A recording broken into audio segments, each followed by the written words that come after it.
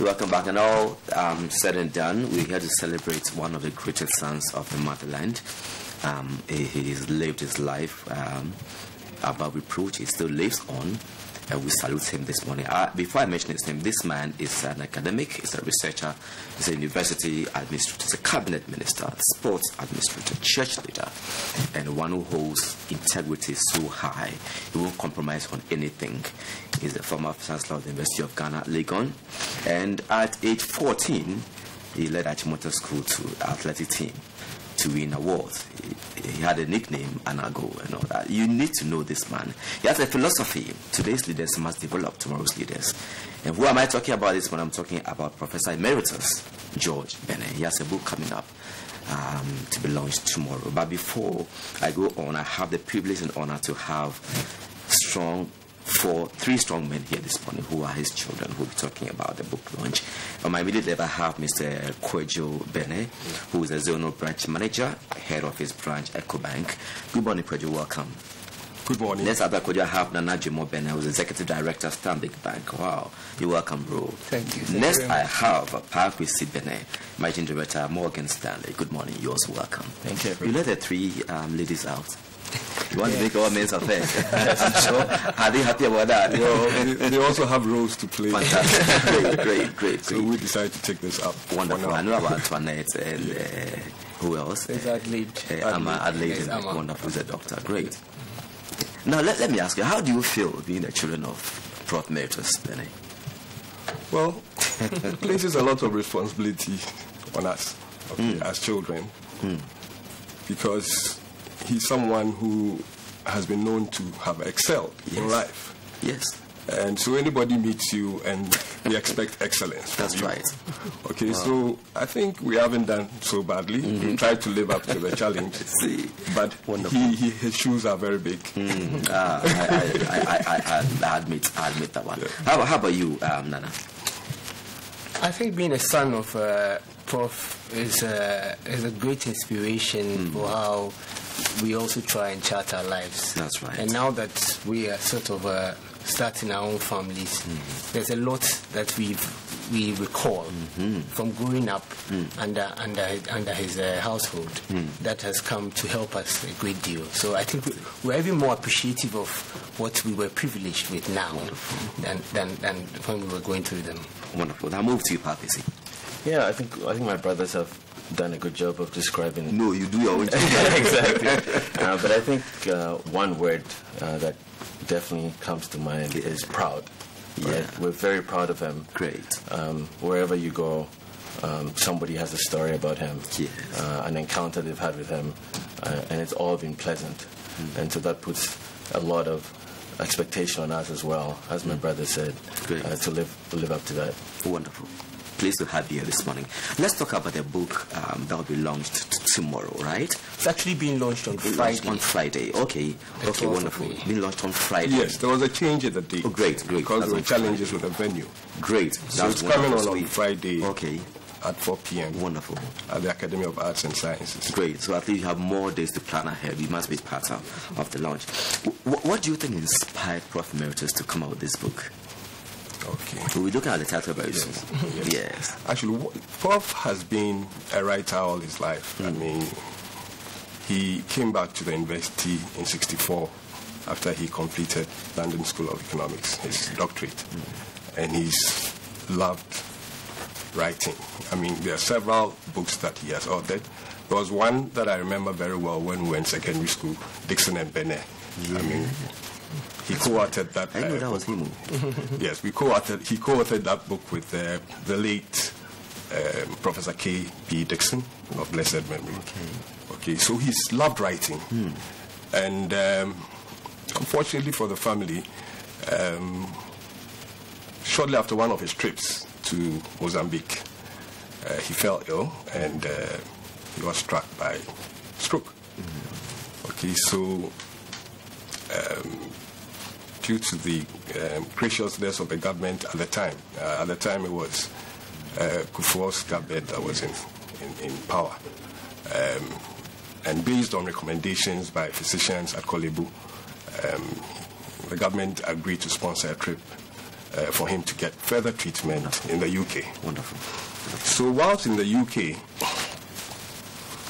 he went through all the treatment, and just before he was discharged, there was a sister, Sister Mary, in Linden Clinic in the UK, who advised him that, Prof, you need to take up a project when you get back home so that it will keep you active and then take away your frustrations, self-pity, because dealing with stroke could be very challenging.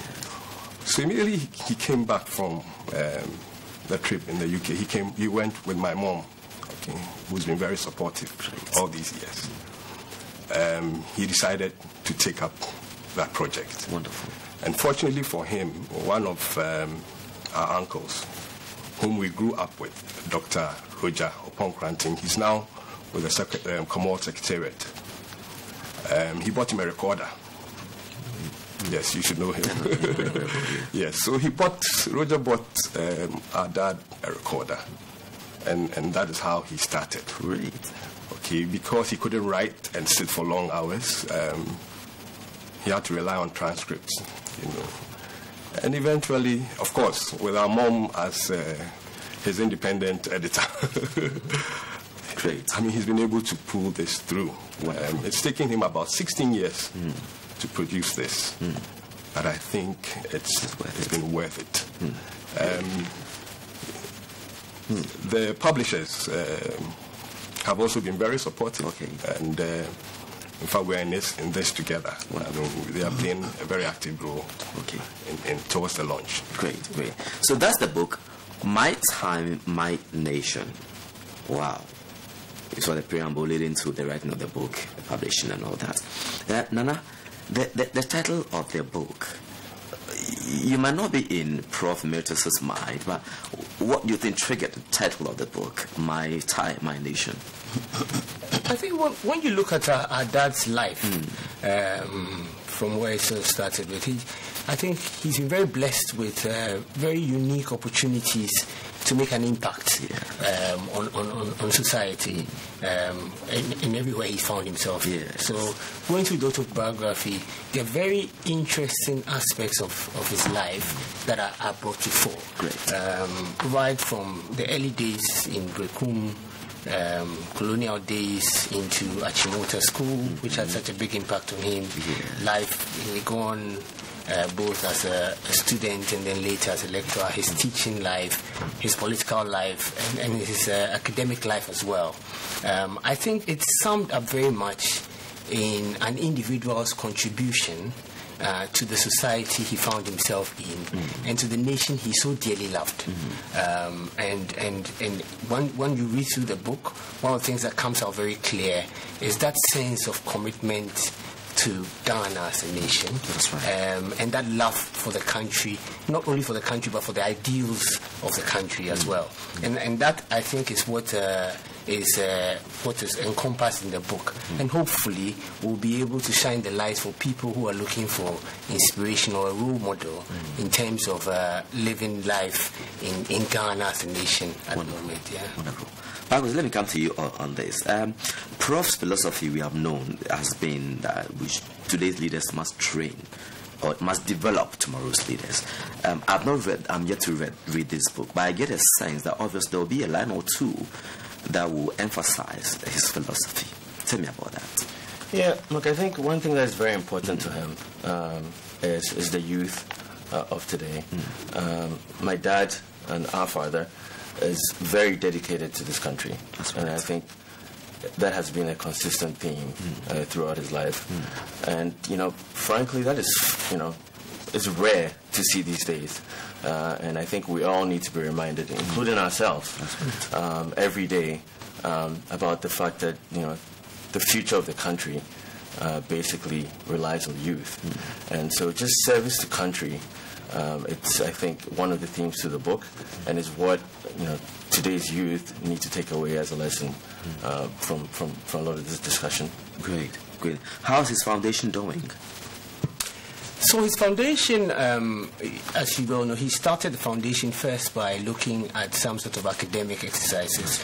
He's got some sort of sponsorship or scholarship that's running for graduate students at the University of Ghana. And about 2 years ago, I think he's also set up an ICT lab in Brekum, which is currently being used by some of the school students there. And the idea is for him to train even some of the non-students as well who are interested in ICT, because his passion is around equipping the youth with ICT skills and vocational skills as well. So he's got a few of these things that are sort of ongoing to keep. So how old is that now? 83. He was 83 in March. Wonderful. Yes. Still going strong, I see. So let's talk about the launch.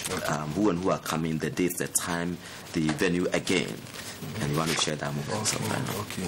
The date, as I said earlier, is 12th of May. Friday. Coming Friday. Coming Friday. Yes. And the venue is Academy of Arts and Sciences, close to Alliance Française. I'm sure most people will be able to find their way. It's not too far from Golden Tulip. Yes. So that has to do with the venue. As to time is 4 prompt. Okay. 4 p.m. prompt. We are planning to start the program on time because we are expecting quite a number of dignitaries. Indeed, our dad had the unique privilege of serving in 3 governments. First under the SMC2, and then under the AFRC regime, where you had then Chairman Rawlings, yes, and then the PNP, where he was once in charge of lands and natural resources, and then eventually he became the finance minister. So we've actually extended invitations to cast across board, actually, former heads of state. And if by divine grace the current head of state also shows up, we've extended an invitation to him. You have. We know he has a very tight schedule. I believe. But the family will be blessed to have him. Okay. Indeed, he also worked with my dad when he was vice chancellor. At the time that they were trying to revamp the activities of the Alumni Association. Okay. So it will be great to have him. Wonderful. And then one of his class teachers, Ambassador KB Asante, has also been invited. He taught my dad mathematics in Achimota. We expect a number of chiefs,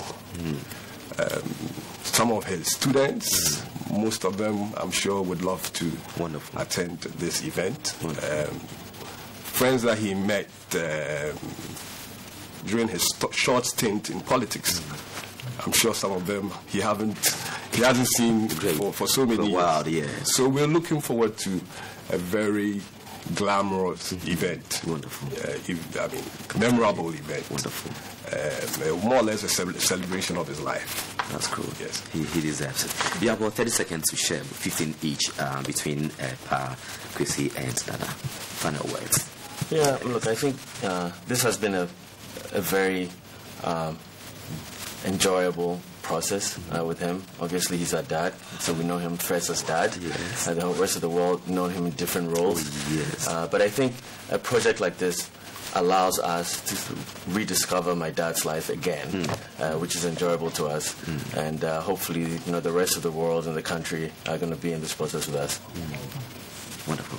Yes. Thank you. I'll just add that it's been a real privilege for us, and it's time to share that privilege with as many people as possible. So we hope to see everybody on Friday to come and launch this book and buy a copy and read for yourself. Great. Great. Thanks very much for being with us this morning to share. I wish we had a longer time, much longer period to share memories of this great son of motherland, Professor Emeritus George Benneh. And I'll be speaking to Mr. Kweju Benneh, the Zonal and Branch Manager, Head Office Branch, EcoBank, and also to Nana Jimoh Benneh, who's the Secretary Director, Stanbic Bank, and Parkwesi Benneh, who is the Managing Director, Morgan Stanley. They are blessed to be children of the great Professor Emeritus George Benneh. Well, so the launch is on Friday at 4 p.m. sharp. You need to be there. I mean, don't try to gate crash in a way, but you have to be there. It's a time for us to celebrate this son of the land. He's done so much. We owe him so much. One Friday, let's see how it goes with the launch of the book My Time, My Nation, the autobiography of Professor Emeritus George Benneh. Well, this is where we end this segment of the show today. So we're going to have the account 7 right over here. Thank you very much, gentlemen. Thank you so much. All right.